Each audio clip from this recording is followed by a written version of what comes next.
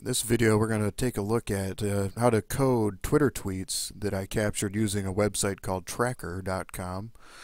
And we're going to code those tweets using Microsoft Excel. And for those tweets that are not in English, we're going to use Google Translate. Okay, so I'm going to go to the file I downloaded with the results of my Twitter tweet search. And so here's what I've got.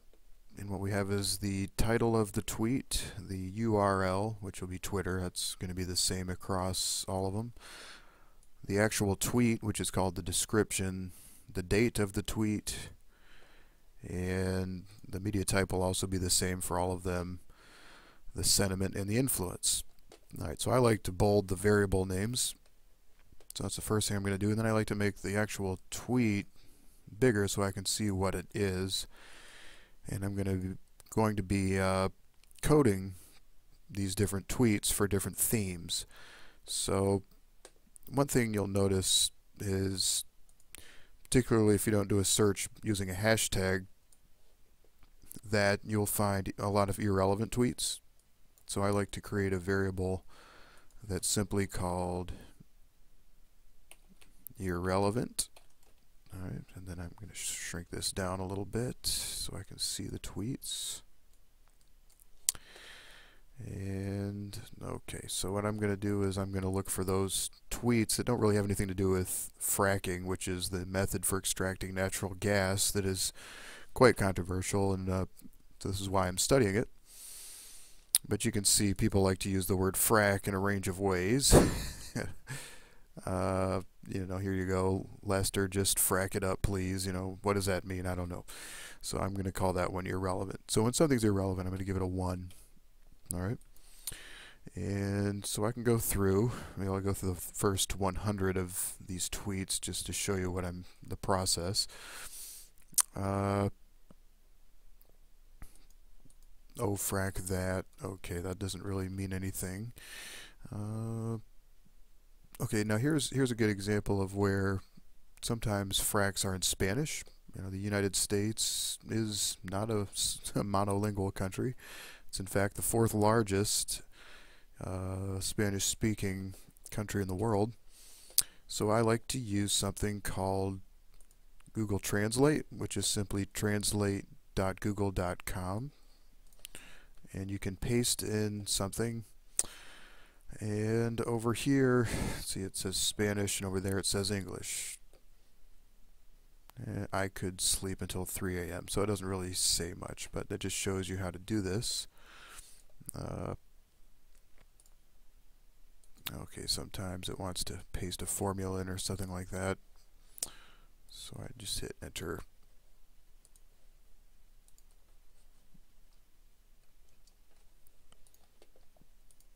I'm not sure what it's trying to do, honestly.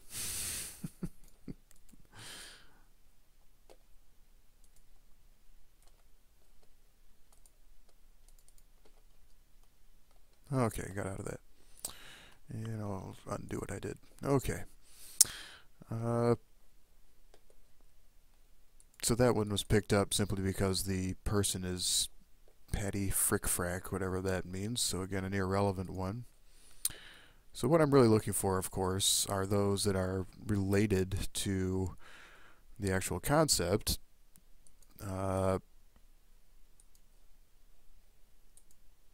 So let's see, no new technology comes without assorted risks. Okay, so now they're talking about the risk of fracking. So what I do is that when I want to make a new theme is I create a new column. So let's maybe call this one health. Okay, so this is going to be about the health risks, the health impacts of fracking. Okay, so again, bring that down. And every time I see a tweet that has to do with health, I'm going to code that as a 1 also.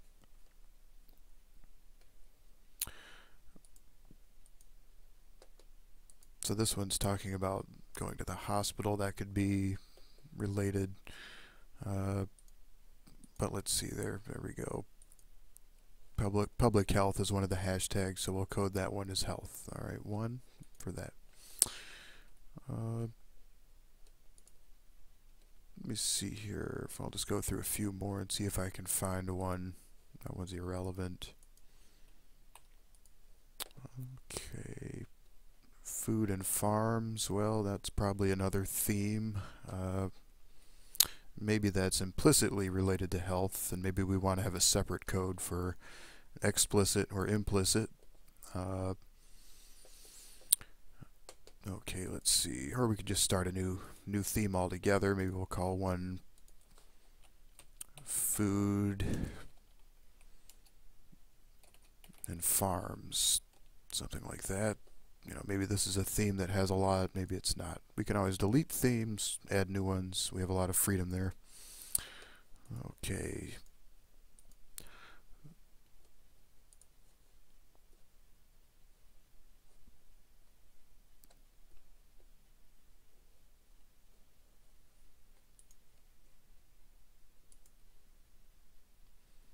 Okay, so this is poking fun at fracking fluid. There's this kind of running joke about Fracco-Cola, which is like an imagined drink made of fracking fluids, which of course is a chemical cocktail, not really meant to be consumed.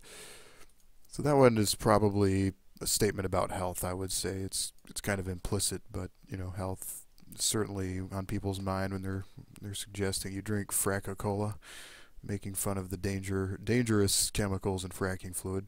There's the food and farm one. Alright, let's see. Fracking debate. Elise Jones. Switch drink of choice. Craft brew to frack fluid. So again, that's the one about health. Alright, this one, another one about the fracking cola. I think it's kind of a new joke. These jokes tend to go viral on Twitter. People read each other's tweets.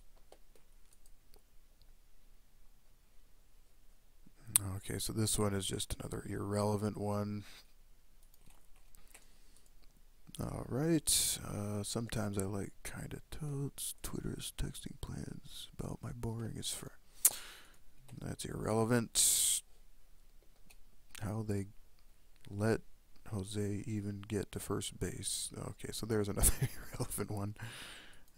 Who says coding's boring? This can be quite entertaining.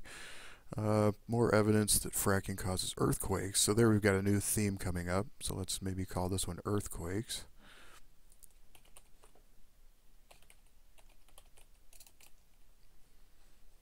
Alright.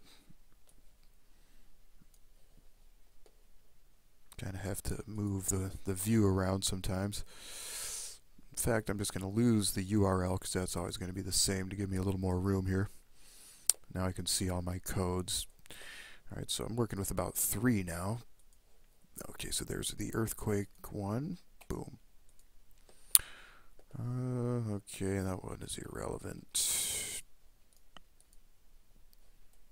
The big frack bubble. Now, the other thing about Twitter tweets is they often have links to other websites, and to properly code the tweet, it's probably a good idea to actually examine the website. So let's see what this one is about. So here we have a whole article. So this is the next bubble, kind of talking about probably an economic bubble. Let's see. Coal and nuclear power industries have seen better days. The main culprit energy industry analysts say is the low cost of domestic natural gas. Instead of paying the high cost to upgrade coal-fired plants, they're making the switch to natural gas. Okay, well, see, this is not quite as simple as coding a single sentence, as you can tell, but you can kind of read into it and figure out what the main themes are and why they posted this link.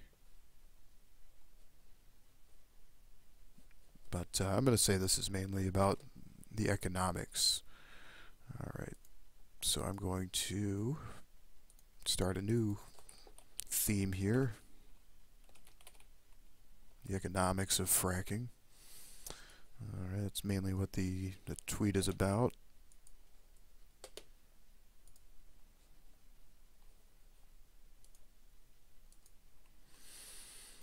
Okay, let's see, what have we got next? There's that same one.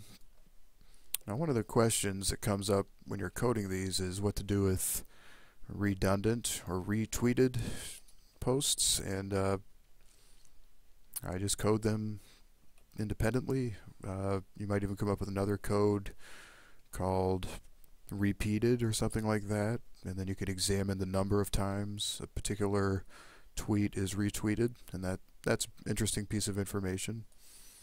And that's all we're really trying to do, is gather information about tweets. So any kind of information you can code, and you can code everything 0, 1 for the presence or absence of that term. And that's really what we're trying to do here. So you can see, I'm not going to go any further. You get the basic idea. This is how you do content analysis using Microsoft Excel. And when you're done, you can always create a formula to sum up the number of times particular concepts appear, or you can save the file, open it up in SPSS, then you can do more sophisticated types of charts and analysis.